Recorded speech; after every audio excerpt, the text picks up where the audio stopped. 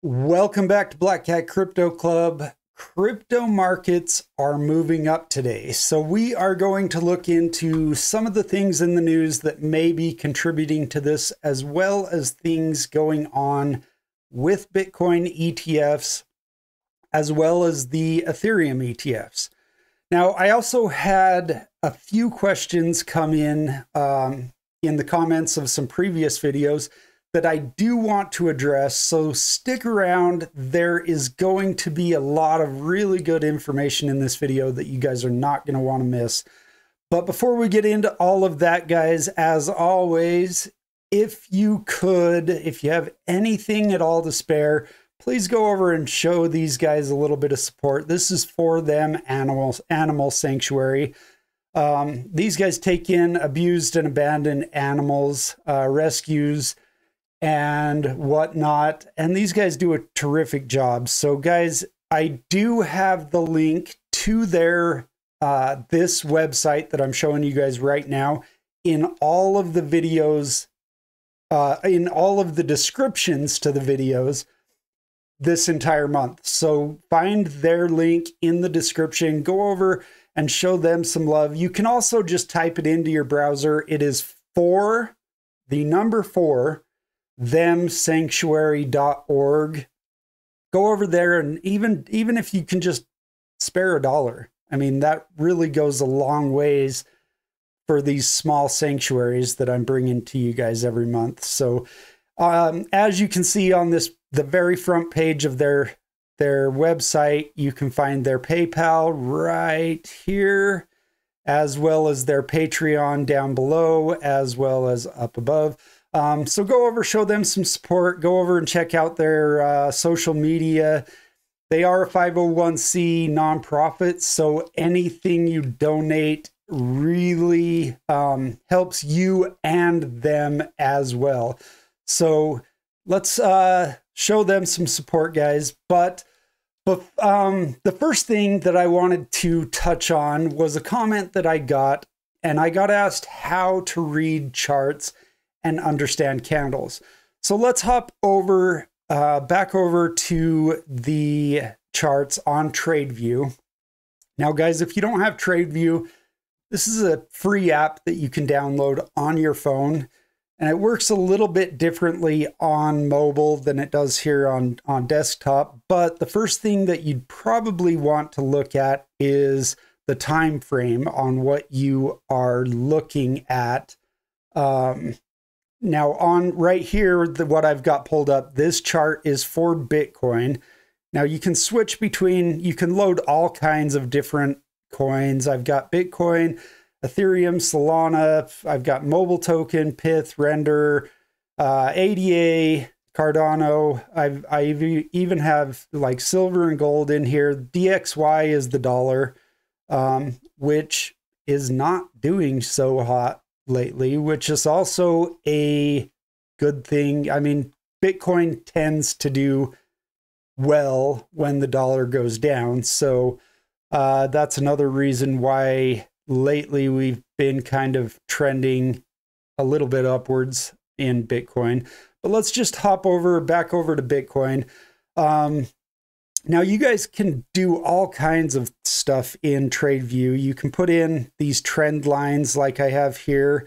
And really, you know, the first step is just kind of going over and just playing with it. You know, go in and put in a few lines for yourself and just see how the price reacts to kind of what you've put in there. You know, like right here, you can see I've put this trend line, this top trend line, right at the top of this red candle that we topped out at right there. And then I just pulled it down so it hit this next candle and just went there. And then I just put another trend line along the bottom, you know, and just followed. Usually you want to hit 2 or 3 points. So I hit this point here, this point here. This point here was really close, and then I just extended those all the way out until they touched. And you guys can see that, you know, this really kind of played out pretty nicely. It went right in and went upper bounds and lower bounds of this triangle until we broke out 2 days ago. So, you know, the first thing is just kind of getting in and playing around with it, you know, draw some lines. You can also add indicators like the RSI and the stochastic RSI like I have down here. But there's all kinds of indicators. I would like to do a full video for you guys. There are a few indicators that I really watch besides these, like the stochastic RSI, that are very good at signaling when we're getting close to a top, a cycle top. So I do want to do a video, guys, and show you guys those indicators so you guys can take those settings and you can load them into your own trade view and just kind of keep an eye on it yourselves. So if you do want to see that video, guys, make sure you hit the notification button on right next to the thumbs up of this video, and that way you won't miss that video where I'm going to share with you guys all of the settings and the indicators that I watch for when it comes to cycle tops. So make sure you do that. Now, guys, you can with TradeView, like I said, you can switch in between day. So this is the daily chart right here. You have that D, which means that every candle here is 1 day. Now you can go up here and adjust that all the way down to the minute, which is pretty pointless. On my phone, I usually watch the hourly chart. We can switch over to that really quick. But this just kind of gives me an idea because I'm obsessed and I check on the charts way too often. But the hourly kind of shows me a little bit better what we've done the last 4 or 5 hours rather than just watching the day. But the daily chart does, usually this is the chart that you kind of want to really do any like technical analysis on, just because it gives you a little bit better idea of what's going on a little bit longer term. The other things that you need to really get into when you're doing any kind of like reading the charts is you've got to know kind of the patterns that play out when you're talking about chart analysis. Now, the first one that I'll just show you guys is right here. We had this pull and then this flag that came off of it. Now, that's what's referred to as a bull flag, and you can kind of see that usually this plays out to the upside like we're doing right now. So that's a perfect example. An even bigger bull flag we've been in is all the way back here to like January. We had this pull up and then we've been flagging all the way down, and now we're breaking up to this upside. So both of those bull flags are really playing out pretty nicely. But that's just one kind of pattern that really plays into chart analysis. Another one is like a inverted head and shoulders, which you can kind of see right here. Let me just get this out a little bit. But you can kind of see this is a shoulder, and then we've got a head here. And of course, this is inverted head and shoulders. So we've got a shoulder here, a head here, and a shoulder here. And usually when this happens, we've got a neckline right about, actually the neckline was up here towards this first shoulder. But what happens is once you start seeing this head and shoulders play out, what usually happens is once we break this neckline, we start shooting up, which that's playing out just as much as the bull flags are. So there's a lot of patterns that you got to watch like that. But I'd say probably the easiest way to kind of learn those patterns, you know, you can do a lot of reading and whatnot, but it's probably easier just to watch other really good chart analysis. And I don't do a ton of technical analysis on the charts with Bitcoin. Every once in a while, I like to get in here and kind of share with you guys what I'm seeing. But there are a few that I really like to watch. One is Crypto Zombie on YouTube. He has some really good entertaining videos, and his chart analysis is one of my favorites, to be honest. And then Scott Melker also does a lot of chart analysis and technical analysis. So if you guys want to go over and check those guys out, they do a terrific job in technical analysis. So go over, just kind of immerse yourself. If you do want to get into reading the charts, the best way to do that and learn these patterns without indicators is just to kind of dive in and start watching other people and start learning about these patterns that they're talking about and they're seeing. So yeah, guys, just if you don't have TradeView, go over and download that and just start playing with it. Just put in some lines, and you know, that's what I did. I started doing is I just started putting in lines where I saw, you know, tops happening, and I just kind of watched how it played out, and it will surprise you, you know, how many times the price will go right to the line that you've put in there and turn around.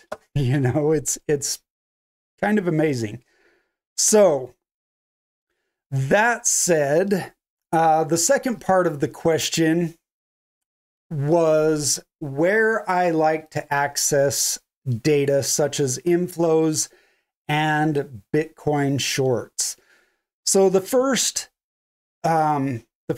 source that I want to show you guys is over here on Twitter. Now this is HODL15 Capital, and these guys put out terrific ETF information. So go over to Twitter, search for HODL15 Capital. Guys, whenever you're dealing with these big names in crypto or anything really, and they're on Twitter, you really need to look for this blue check mark, because once you're so big, once you're big enough to influence people, guys, you're going to have to look for this blue check mark, because there are so many fake scam accounts. And I don't know why Twitter isn't better about cracking down on that. I think it's partially because they like the money that comes with these blue check marks that they're selling to people. But just make sure who you're following is the real deal. So HODL15, they have these daily threads, and it'll always look like this. It'll have the date, and then it'll say Bitcoin ETF and have this logo.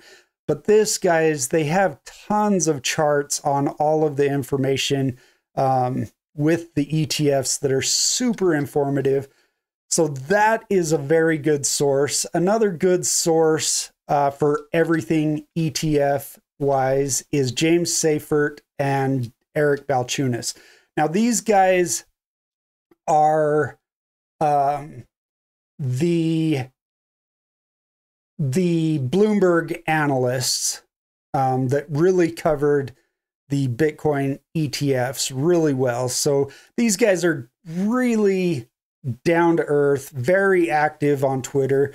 I've actually talked with them back and forth a little bit here and there, and they're just down to earth, very friendly. They'll tell you how it is. They'll often correct you if you're not seeing exactly how ETFs work.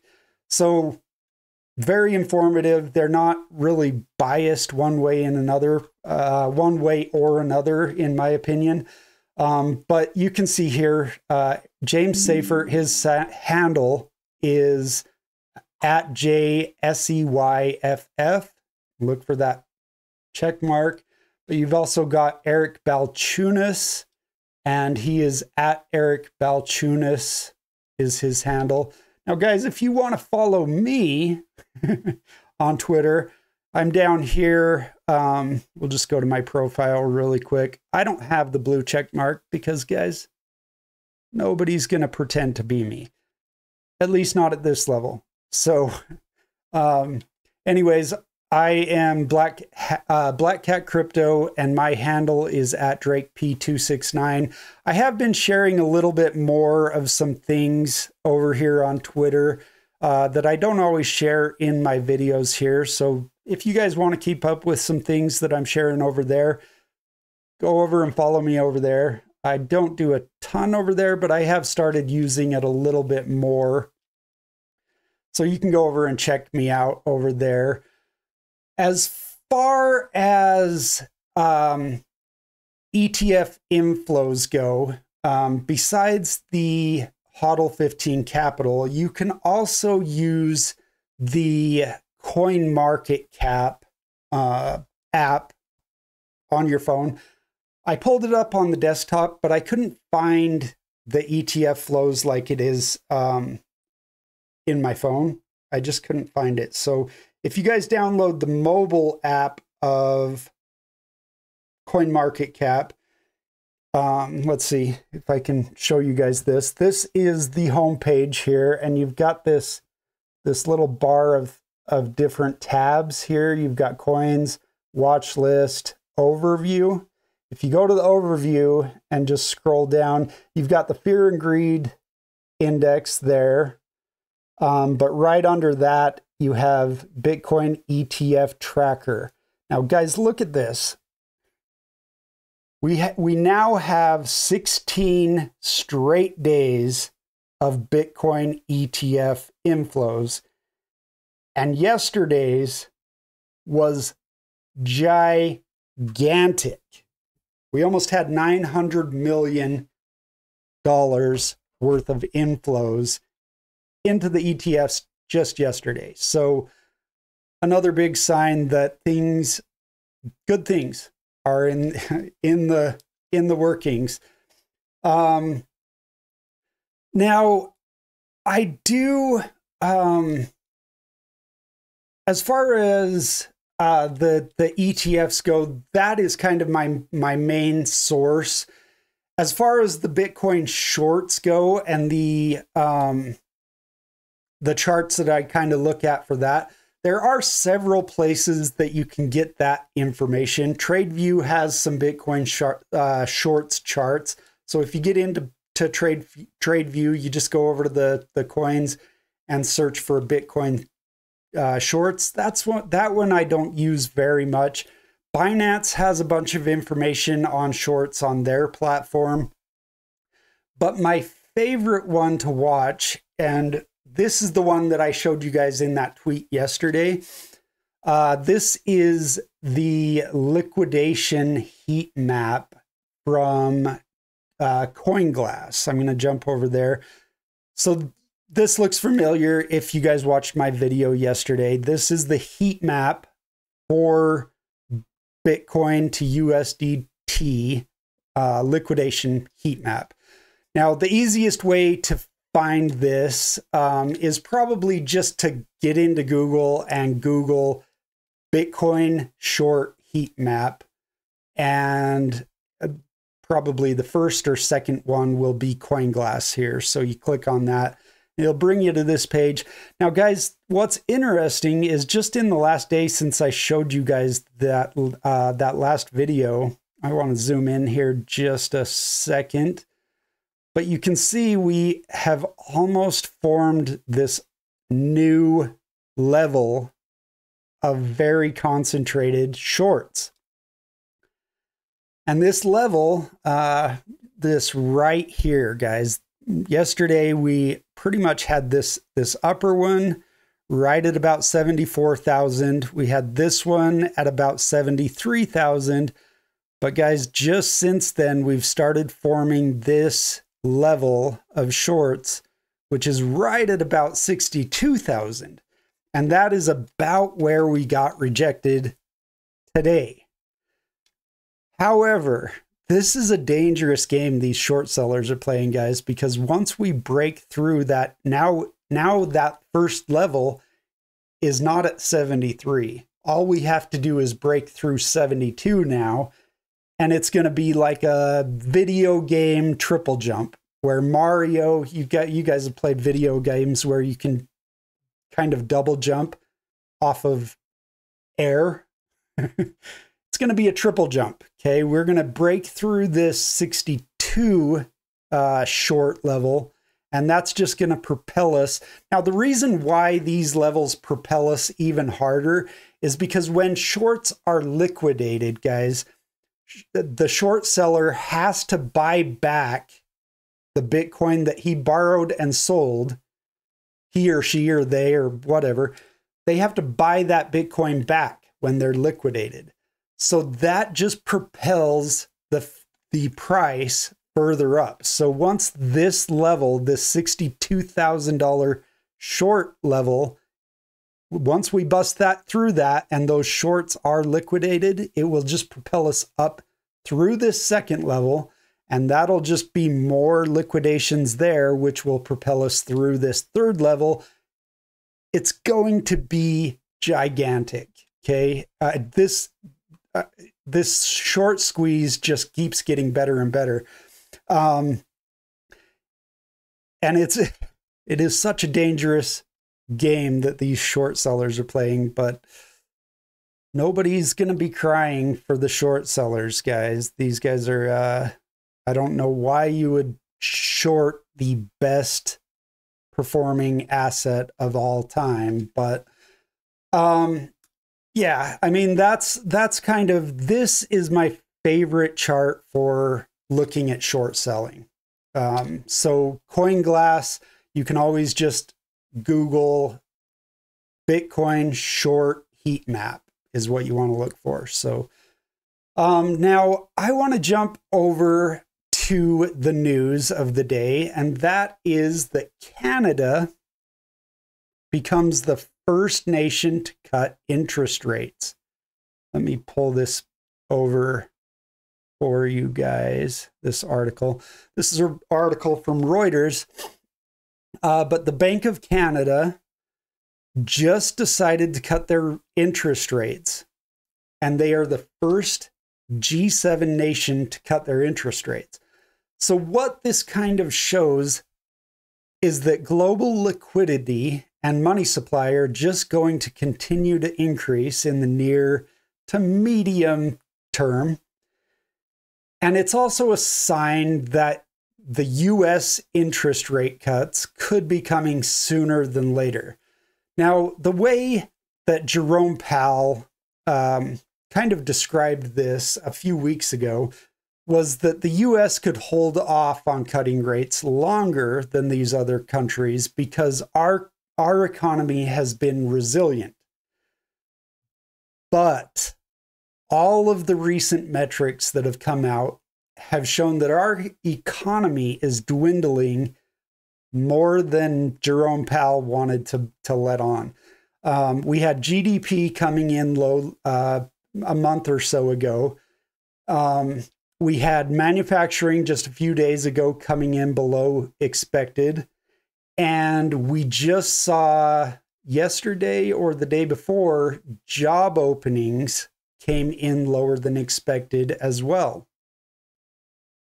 So all of that combined with the latest inflation CPI readings that came in lower, even those readings, even though those readings were probably manipulated, the CPI, you know, they chose to exclude coffee, which definitely brought that down. Even though that's probably manipulated, all of those points coming together kind of shows that the Fed may be cutting interest rates.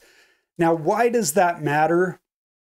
Because when interest rates are cut, the proverbial money printers turn on, liquidity comes into the market, and there's more money floating around, and it's available to come into markets like Bitcoin. But also, when we start printing money like that and we lower rates, that also is not very good for inflation. So inflation goes up, and Bitcoin doesn't have to do anything just to go up against the dollar. If the dollar is losing buying power and Bitcoin's just staying the same, Bitcoin will go up against the dollar. But it also drives Bitcoin adoption because people are sick of their wealth being inflated away. So inflation's bad, but it will be good for the dollar, or for Bitcoin. So, it is good for Bitcoin.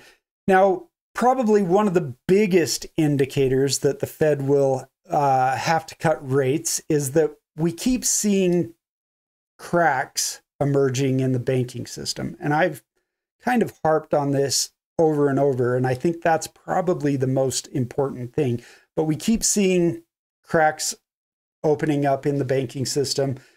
And above all, the Federal Reserve will act to protect the banking system and confidence in the banking system. Now, there are still a bunch of analysts that are saying that we won't get any rate cuts this year, but more and more I'm seeing there are analysts that are thinking that we will get rate cuts sooner, and some are claiming that we'll get our first rate cut in July, which is next month. A lot of those predictions are coming from analysts that cite the FDIC's report yesterday that I showed, that showed that 63 banks are on the verge of collapse. So not good for banking. Inflation's not good for anybody.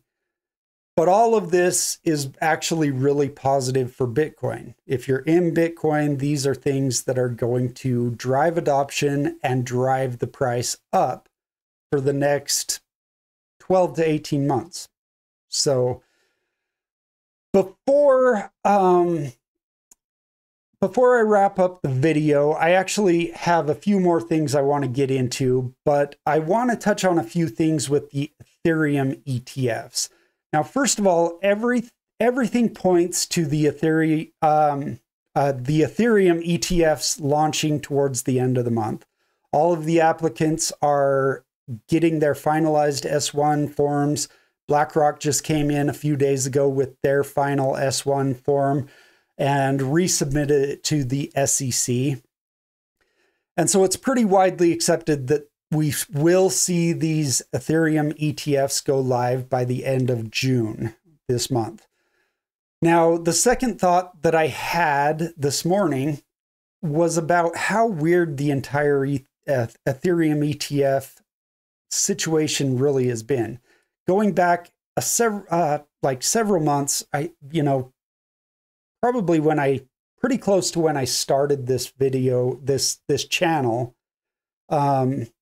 my position was that the Ethereum ETFs would be approved mainly on the basis that the SEC lost their court case over denying spot Bitcoin ETFs, and yet at the same time approving Bitcoin ETF futures, future ETFs, which is exactly the same position that Ethereum ETFs were in. We already had the Ethereum ETF futures. So why would the SEC want to go to court when they knew that they were going to have another lawsuit if they denied these?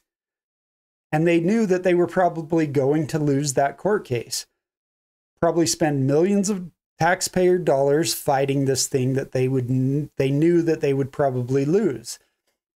But as time went on, We saw the SEC starting an investigation against the Ethereum Foundation. We saw the SEC serve Consensus or MetaMask, as well as Uniswap with Wells notices, which means that they're going to bring a lawsuit against those entities. So once we saw all of that, it just seemed clear that the SEC was still very hostile and would probably not approve the ETFs. Now, I want to show you guys a video of Hester Peirce. Now, this just came out a few days ago, since the Ethereum ETFs have been approved. And she is one of the 5 SEC commissioners. And this is what she had to say about the SEC approving Ethereum ETFs. Guys, listen in to this. Here we go. I got to ask you about the approval of the spot Ether ETF. You can't be here and us not ask about what happened. It really felt like nothing was going to happen. There was sudden movement at the agency, a lot of speculation going on about what was happening behind closed doors. What happened? I mean, I think that it's not that surprising of a development when you think about the legal history that the recent legal history that we had with being told that our approach to the Bitcoin ETP was not consistent with the law. And then when you line up the ETH ETP alongside the Bitcoin ETP, the facts are very similar. I wouldn't want to have us have a similar legal opinion coming out of a judicial opinion coming out of the court. So from my perspective, we didn't really have a whole lot of choice, just as we didn't have a whole lot of choice on the Bitcoin ETP. I know the timing, people were wondering what would happen and when it would happen, but realistically, we didn't have that many options.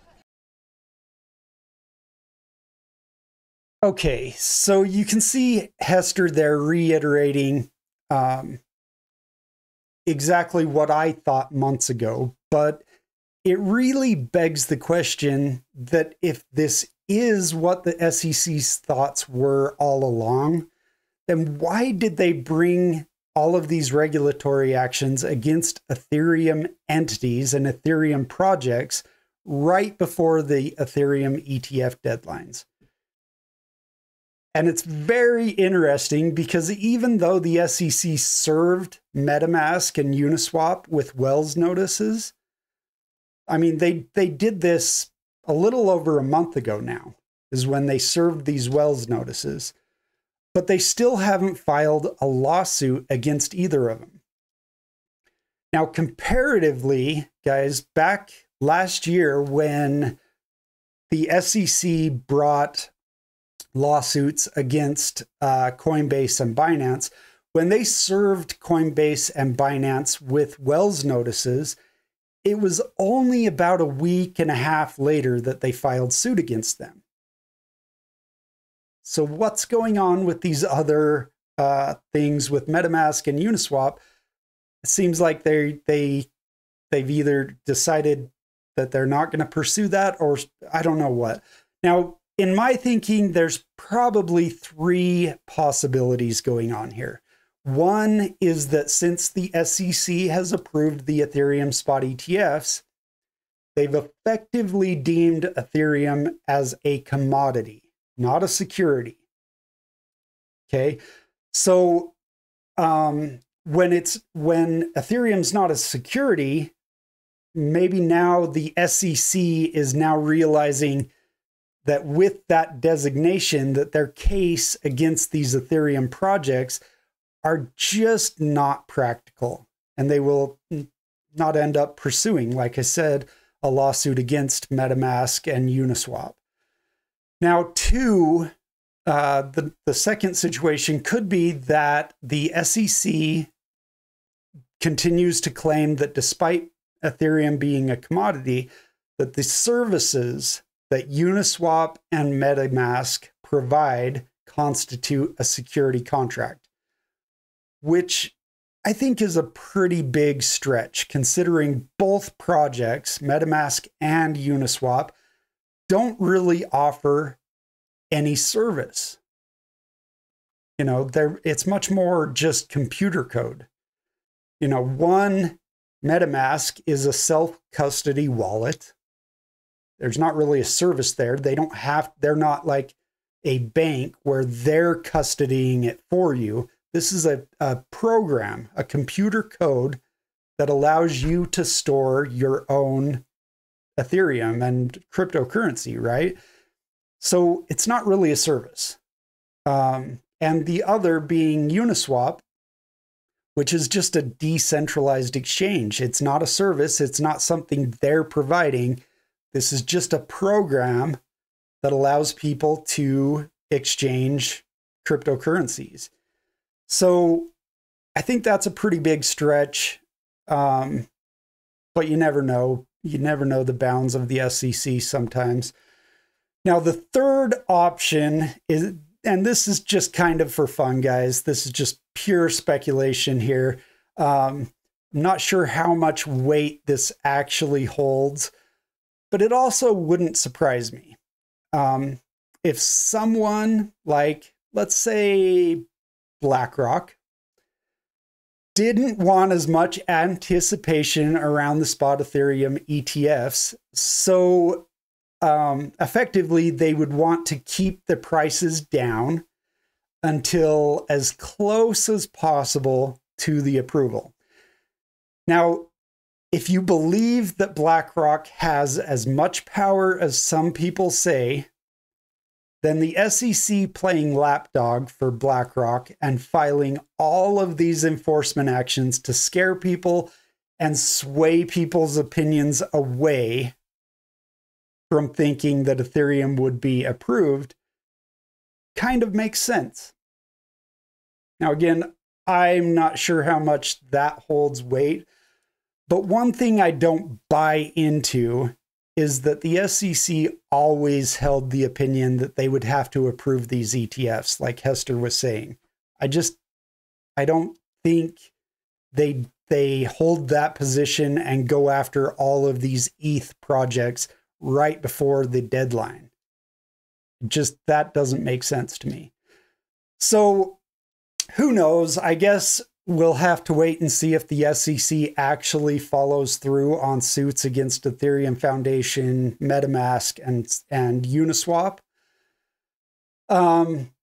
But guys, there's a lot of people that are thinking that Ethereum ETFs won't do as well as Bitcoin.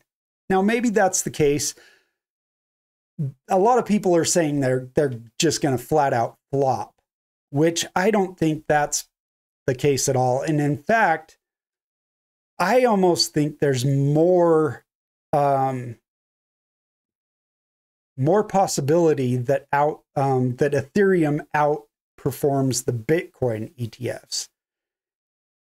Now, the reason why I say that, guys, is that I think a lot of these big institutions and banks and big money actually see more utility and use with Ethereum than they do even with Bitcoin.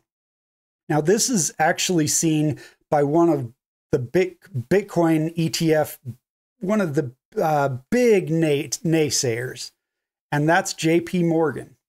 You know, JP Morgan and Jamie Dimon himself, the CEO, came out hard against Bitcoin and these ETFs, but they are all about tokenized real-world assets, which is exactly what Ethereum does.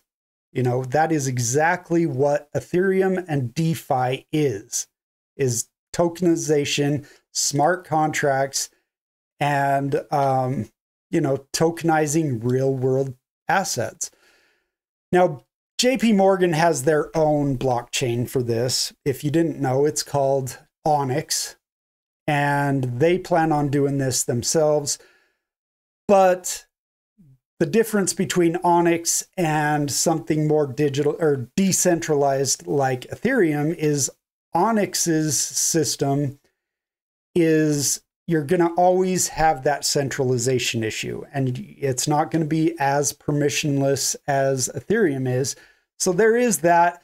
Now I want to get over to another, this is the last video I'm going to show you guys today, but this is Larry Fink.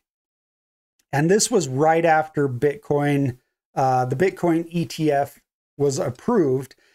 And this is exactly what he said. He instantly started, you know, going away from talking about Bitcoin really, and really got into the tokenization of real world assets. So listen in to this video, guys. Longer term, do you now expect other cryptocurrency ETFs? Meaning, do you think that Gary, and we'll talk to him later, Gary like Ethereum will have to approve an Ethereum ETF? And is that a function of something the SEC has to do, or do you think that all these things have to go to court first? I couldn't respond to that. I see value in having an Ethereum ETF. As I said, these are just stepping stones towards tokenization. And I really do believe this is where we're going to be going. We have the technology to tokenize today. If you want to talk about, think about this. If you had a tokenized security and you have a tokenized identity, you, Andrew, the moment you buy or sell an instrument, it is known. It's on a general ledger that is all created together. You want to talk about issues around money laundering and all that. This eliminates all corruption by having a tokenized system. Jamie Dimon disagrees with you on that, but... Jamie Dimon disagrees with you on that. I don't think Andrew Sorkin, the host here, was correct in that, because Jamie Dimon is all about tokenizing real world assets. That's why they've spent millions of dollars on their own blockchain to do so. But you can see here, guys, Larry Fink was super excited about this prospect. And in my opinion, getting into the Bitcoin ETF was just kind of a way to get their foot into the door for the real product. And that is the way to tokenize real world assets. We already see that BlackRock is doing this, guys. They have a project called Biddle that they utilized Ethereum's blockchain, and basically what it is it's a tokenized real world asset for a basket of treasuries and bonds and whatever, and it offers their customers a yield on their investment. So you can already see BlackRock is like jumping into this head first, but this is the reason I kind of think that Ethereum ETFs will actually do better than the Bitcoin ETFs. Now, I don't know, guys. I could be wrong there, but I think big money has much more use for Ethereum and DeFi. It takes a lot of that friction out, like Larry Fink was saying there. It makes things a whole lot more honest, takes out a lot of fraud, and I don't know. I think this is the play for big institutions, which kind of is ironic because it does cut a lot of those middlemen out, but it also makes things a whole lot less friction, a lot less frictious, I guess, in their everyday operations. So it actually helps a lot of these institutions out while eliminating others. So I don't know, guys. I guess we'll have to wait and kind of see what happens with the Ethereum ETFs going live this month. It wouldn't be surprising if we saw a bit of a dip, just like we did with Bitcoin going live on their ETFs.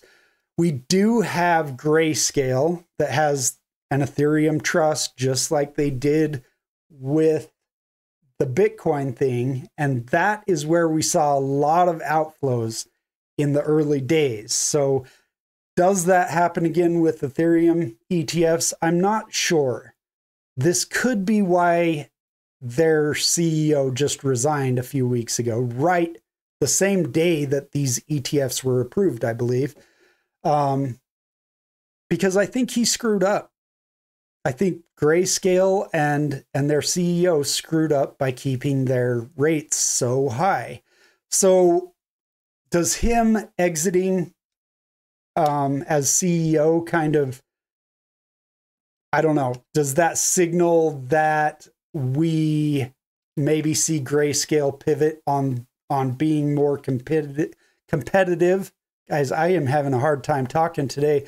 Yeah, I mean, I think they have to. I think they've maybe learned their lesson, and they'll come in a little more competitive with their Ethereum ETF. I think it'd be crazy if they didn't. Let's just say that. So I don't know. I guess time will be the judge, and we'll see what happens the end of this month when they do go live. But guys, if you guys liked any of this video, make sure you like, subscribe, and hit the bell notification down below. I will be doing that future video on the indicators in the charts that I will be showing you guys how to use those and how you'll be able to keep an eye on things a little bit better yourself. But yeah, guys, hit the like button and remember to go over and help For Them Animal Sanctuary. And I will see you guys in the next video. Bye.